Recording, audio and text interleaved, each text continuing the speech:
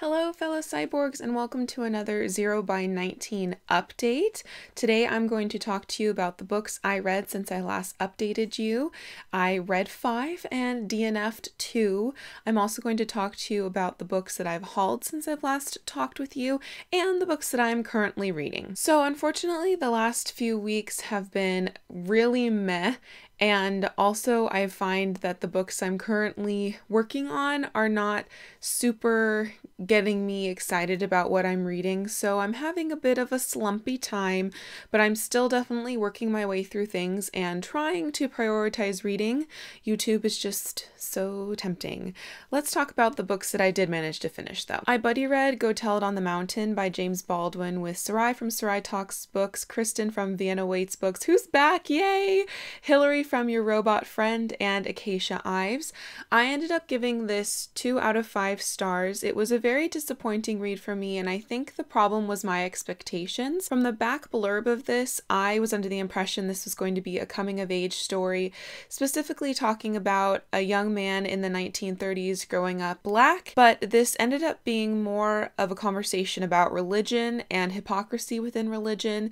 There were a lot of sermonizing excerpts and some actual sermons in here. For me, I was just really off-put by that, by this negative portrayal of religion, and it just kind of bummed me out, and some of it was actually a slog to get through. Upon finishing it though and talking with some of the ladies, I recognized that I missed a lot of things that were really interesting and compelling and important that were happening in here, specifically when it comes to representation of women and representation of our main character John himself.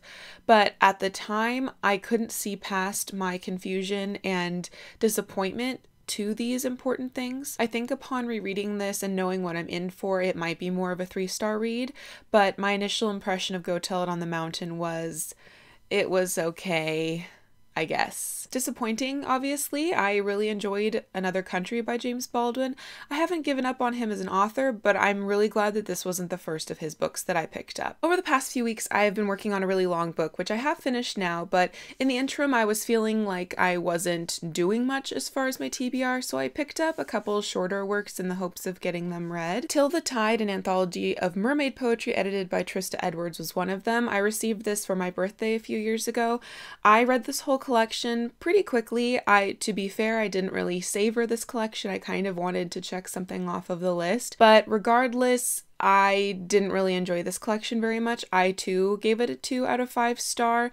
There were 2 poems in here which I enjoyed, but the rest of them were kind of angsty mermaid sort of poetry, and the more angsty, violent interpretation of what a mermaid could be. To be fair, in the introduction, Trista Edwards talks about how these poems look at not just mermaids as like a physical being, but all of the representations surrounding mermaids and the connotations and also the different international interpretations of mermaids.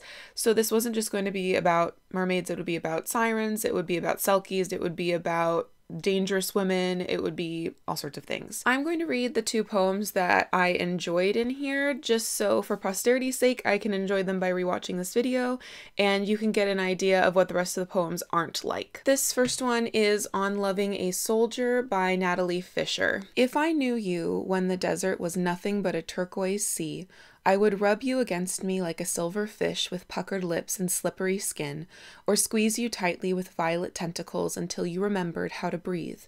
I would cover my breasts with stars and tickle your chest with coiled hair, or carry you home on my slick, strong fin if you were too tired or lost your way. But I met you under bone-dry sky where the earth is scorched and hard, and you cannot stop leaking sand from your eyes as you try to forget all that you've done. You lick your cracked lips as I play my guitar, but you can no longer conjure the tune, and your body goes limp when I try to remind you how high you can feel when you sing along. There once was a day when you simply knew how to open a shell, how to wiggle your toes, but your heart is parched and empty now, so I lie in the light and let you go. This second one is Breaking in Ice Skates by M. Brett Gaffney. My feet are trapped inside the white boots, ankle to toe cast in a cocoon of leather and lacquer, screws, and a set of silver swords. I think of the mermaid who wanted to be human and how her magical legs ached with each unsteady step. When I skate, cold wind whips my face, the ice uncertain as stormy waves. For weeks, this is the routine, laces like fishers' nets tied to mangle my young toes to grant me the gift of water walking, of flight in winter's fog. After practice, blisters bloom across my soles like algae, blood seeps into socks, into the bathroom rug. This is my transformation, the slow craft of muscle and bone into scales more malleable. To forget the pain, I imagine my skirt spreading to fins in the midst of a scratch spin, the sequins shimmering to pearls in the toe loop. And when I land, when I am done defying gravity, I think of sea foam and the salty collapse of body to water, fish women watching me beneath the ice. So those were the two that I really enjoyed, but the rest of them didn't make an impression on me at all, or I actively disliked them, so I won't be keeping this collection, and I'm disappointed in how much anticipation I had for this. Before I forget, I want to talk to you about Tar Baby by Toni Morrison, which was a buddy read with Sarai Talks Books. I listened to this on audiobook, which I really enjoyed listening to it on audiobook, but upon finishing it, both Sarai and I were disappointed, especially as our expectations of Toni Morrison's work. I gave this 3 out of 5 stars, so it wasn't by any means a bad book, and I don't in any way regret reading it. But I found that unlike Song of Solomon and God Help the Child, this book dealt with multiple themes instead of one really true main one. And since we had so many themes that we needed to spread our time over, none of them were truly fleshed out, truly explained, and truly came to a conclusion. I also found the ambiguous ending too ambiguous for such an ambiguous book in itself. I wanted a little bit more direction with this story, knowing what was the point and really knowing what we were supposed to be thinking about these many broad themes. I think upon rereading it and reading it in a physical form, I can probably pick through some of these subtle details and form more coherent thoughts.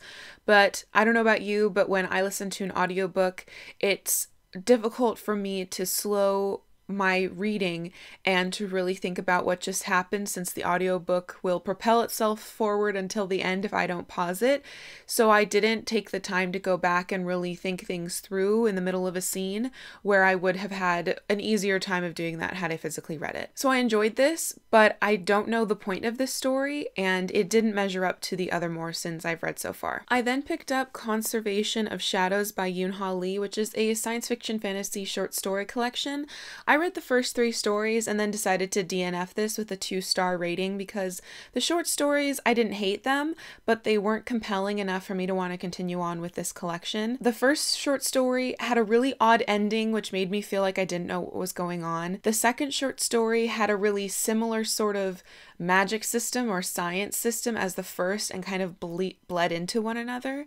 And the third short story I felt was more like an outline of a novel. The sort of overarching plot was just so reminiscent of something that would be novel length that the fact that it was taken down into a short story length that just seemed super weird. So by that point, I was kind of done and over it. I would like to try more by Yoon-Ha Lee, especially Nine Fox Gambit, but I'm not going to take the time to read through the rest of these stories, unfortunately. If you think I'm making a bad decision and there are some short stories in here I need to read before giving it away, please let me know. But otherwise, I'm not going to spend my time on this anymore. My second DNF was The Waves by Virginia Woolf.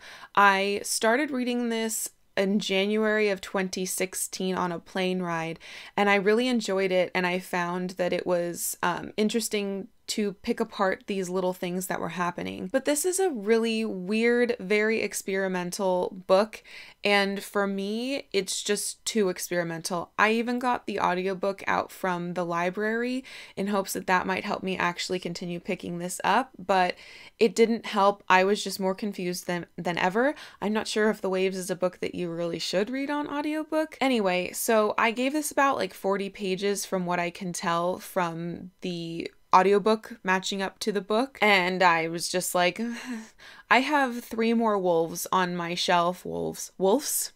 It's weird. On my TBR shelf, and I feel like some of those might be a better match to me, or it's possible that I just liked the room of one's own and to the lighthouse, and that's fine too. So the highest rated book this last update period, I think it was about 4 or 5 weeks or so, was a poetry collection, Sparkle Fat, Poems That Intend to Be Seen by Melissa May. I gave this 4 out of 5 stars because I really liked the themes in these poems, and I found that a collection like this is super important, one that explores unconventional body types. And the way unconventional is even the wrong word, because it's not like there aren't really fat people in the world, it's just that their voice isn't like important to society at large. So this collection was doing something that needs to be done more often. I enjoyed a couple of the poems a lot, but I did breeze through this pretty quickly, just like with the Mermaid anthology of poetry. I did want to read to you one of my favorite poems in this collection, and one that is pretty famous. I guess there's a YouTube video of her reading it or something like that. It's called Dear Ursula. So this is actually kind of a long poem, and I don't want to take up a lot of time reading poetry in this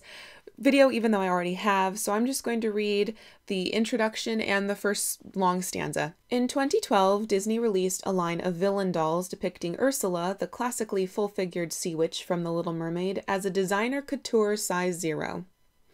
Dear Ursula, a letter of condolence.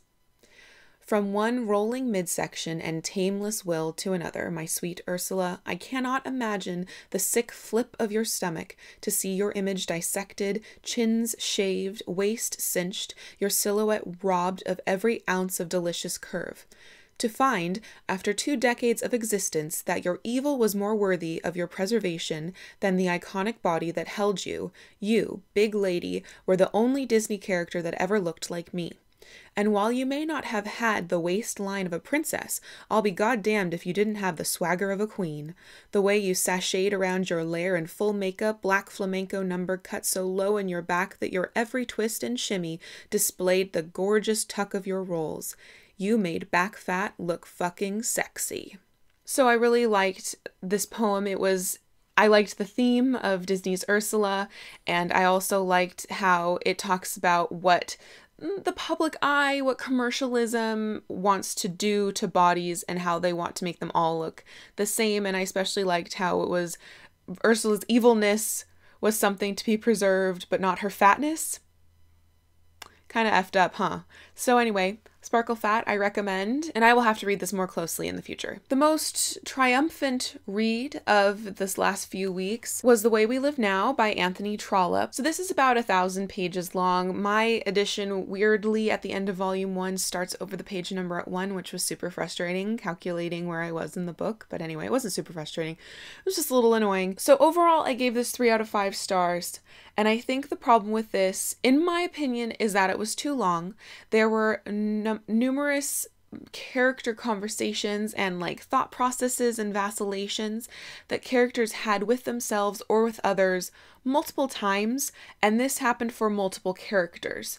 So even though a lot happens in this, I don't think that the amount that happened is justified by the amount of pages it took to have them happen. I do have a better idea of what this is about though, so I can tell you a little bit more. So this follows a couple families and how they intermix, which I think you've gleaned from before. We follow the Melmots, who have a lot of money and no one knows their heritage and how noble they truly are, but because they have a lot of money, they can get away with a lot. There's also the Carberrys, Lady Carberry and her 2 adult children, her son who's a good-for-nothing who spends money like a fish breathes water, and Henrietta, who is currently being courted by 2 men, one of whom is her cousin Roger, who's older and kind of a man of the Regency era, and he lives and controls and shepherds. There's a better word for it, but I can't think of it right now. The family estate in the country. The rest of the Carberrys live in London along with the Melmots. There are a couple other aristocratic families that we touch on, and there are 2 really interesting characters that are kind of on their own. One is Paul Montague, who's a young man whose money is tied up in America because reasons, and there's also an American widow named Mrs. Hurdle who is interesting. I really liked her, but it got really annoying after a while to hearing her constantly talked about as either a wildcat or a nasty American woman, depending upon who was talking about her. And I don't know what that really says about Americans, and as me being an American, it's like, okay, sure, we're nasty wildcats. There are a bunch of love triangles, like 4 of them. There are a bunch of marriage proposals and reneges, and maybe actually there are money being grown and money inexplicably not being there anymore. I really liked the psychological complexity in here. I liked the balance of romance versus politics and money as far as themes go, and romance and gender, engagement and gender, marriage and gender, whatever. I really liked that balance. It kept me interested for someone who really likes more of the social stuff with the Victorian era, not so much the money and politics. I really enjoyed Anthony Trollope's writing style. He's one of my new favorite Victorian authors, and I really want to read more by him. I'm planning on acquiring the first couple volumes of the Barsetshire Chronicles soon, so maybe I'll start on that this year, maybe I won't. But I thought this was too long. And I think part of the issue is that I really don't do really well with really long books. Any book that takes me more than 3 weeks to read, I think it's because it's a slog, not because it's huge. And that's my big bad. So I enjoyed this. I'm glad I read it. Also, I forgot to mention I buddy read it with Katie from Books and Things and Marissa from Blatantly Bookish. And I'm really glad that I buddy read it with them. It was interesting picking things apart, but this is also a really hard book to buddy read unless everybody ends at the exact same time every single day, because so much happens and yet so little happens, and it's kind of hard to know what to talk about when you're trying to avoid spoilers. So anyway, the way we live now. This is why I only read 5 books in the last few weeks. That's what I tell myself. I mean, whatever, it's fine. So I read 5 books and I DNF'd 2, which means I got rid of 7 from my physical TBR. I did add 3 to my physical TBR, however, which I'm going to show you presently, which means I currently have 93 books on my physical TBR bookcase in mid-March.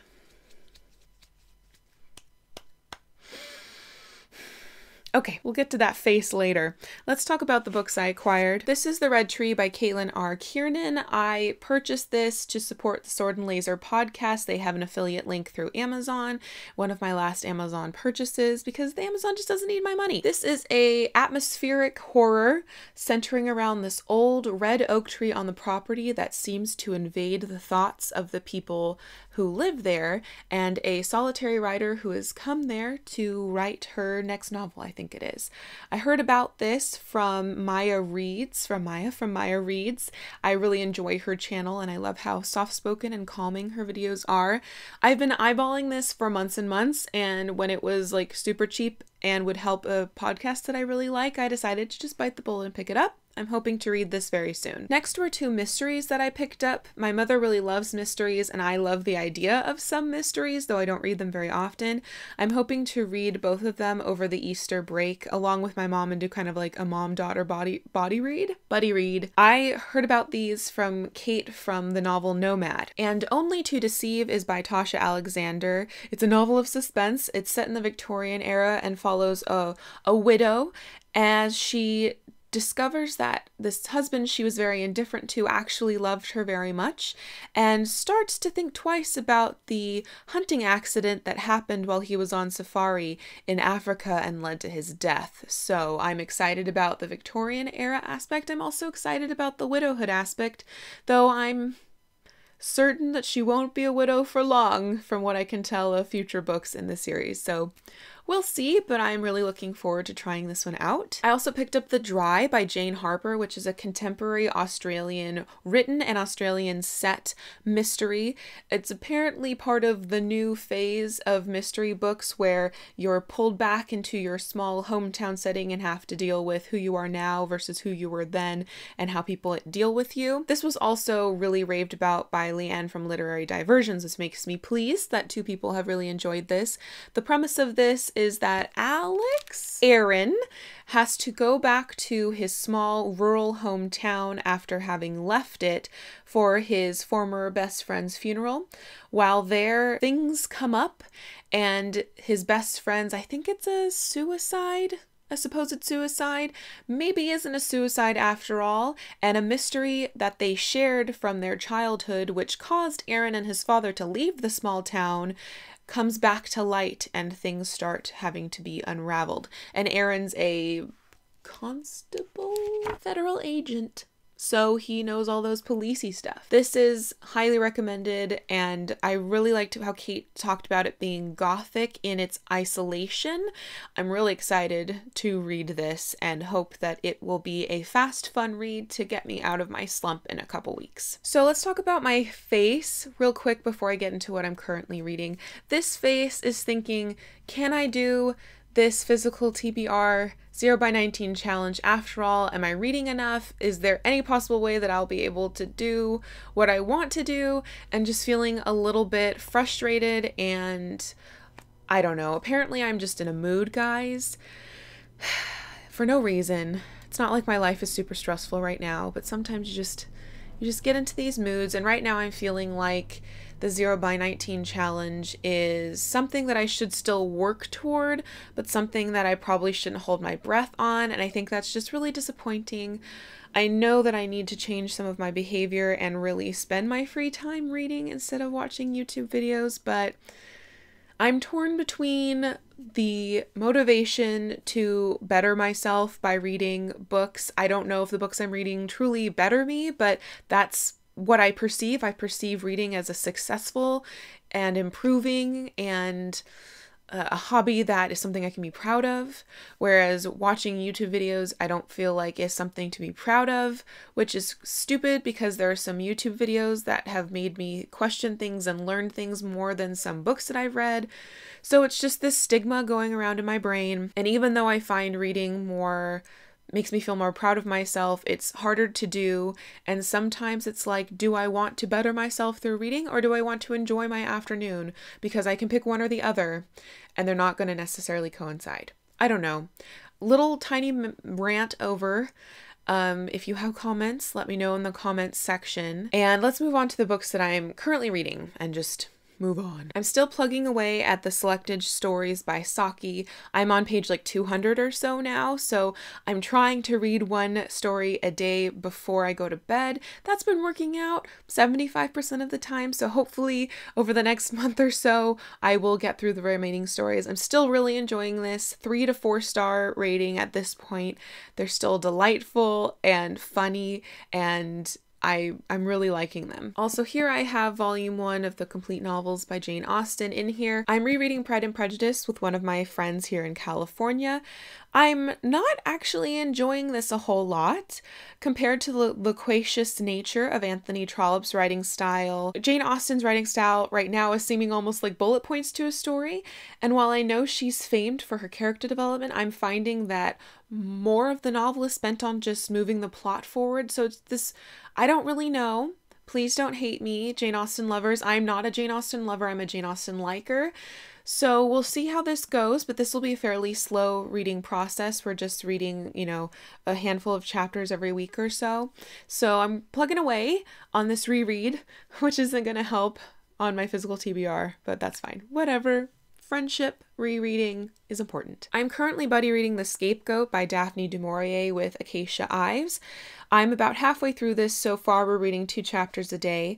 I'm enjoying it, but I don't think that Daphne du Maurier is a favorite author of mine. Her novels are full of suspense and anxiety and building tension. When I go to read, I really don't want to feel that anxiety and building tension because I go to reading to escape my anxiety and tension.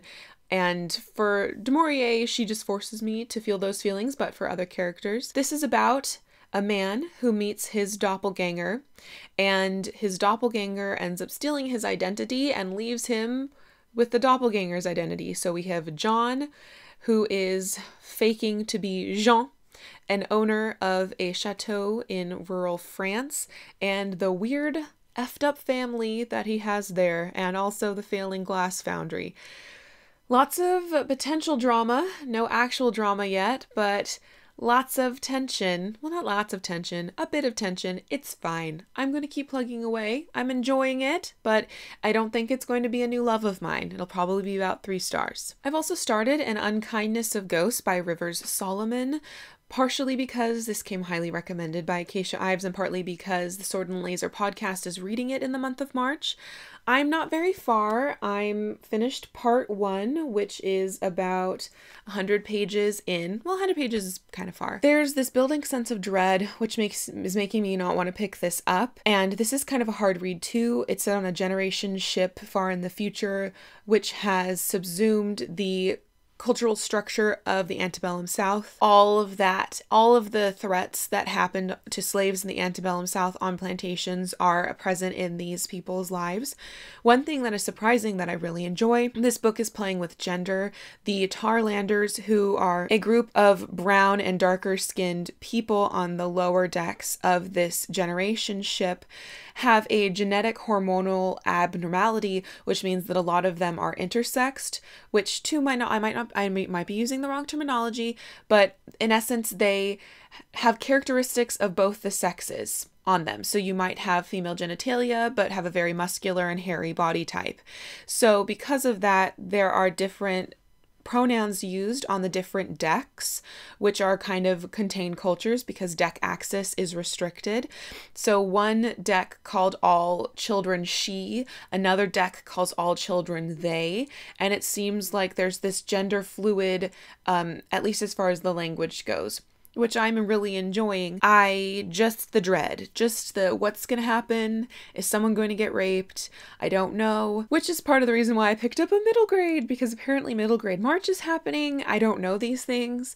And this is my attempt at finding something that is lighthearted and entertaining and something that it brings me happy feelings when I come to it. This is Journey to the River Sea by Eva Ibbotson.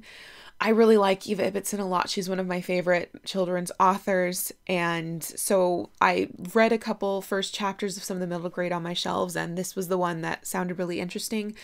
This follows Maya, who was born to English parents and is living in England, but her parents were killed a couple years ago. It's been newly discovered that she has family members living in the Amazon in Brazil, and so she is taken to go live with them.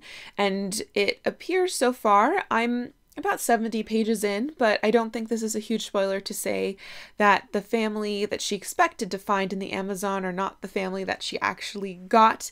They remind me of the Dursleys a little bit. So she's having to reconcile her feelings about Brazil and the Amazon, her expectations of Brazil and the Amazon, her feelings and expectations toward her family members, and then also she has a governess, Miss Minton, who's awesome, and I'm really glad she's in this story. I'm enjoying this so far, and I'm hoping that this will help get me out of my slump.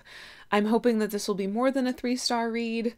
Unlike pretty much all the other books I'm currently reading, I'm thinking are just going to be 3-star reads, and 3 stars are fine, but I don't want my reading just to be fine. So yeah, no 5 stars so far this year, which is disappointing. My favorite book of the year so far is still The Haunting of Hill House. Nothing I have read in this disappointing month has beaten that, which is unfortunate, but you know, at least there's The Haunting of Hill House. Wish me luck on my slumpy attitude. Let me know how your reading has been in the last few weeks, and also I would love some recommendations on how to get out of slumps and how to increase my love of reading. Is there anything that you do when you want to be reading but you don't choose to be reading? I don't know. I mean, I'm sure some of you very wise people will say, don't fret. Just do what makes you happy. Don't worry about it. It's not a competition. But, you know, the 0x18 challenge I failed at, and I really want to make some good progress on the 0x19. So I'll do my best. Until next time, I hope that you cyborgs have a much easier time reading and a much more enjoyable time reading than I currently am. And I hope that you continue to be lovely.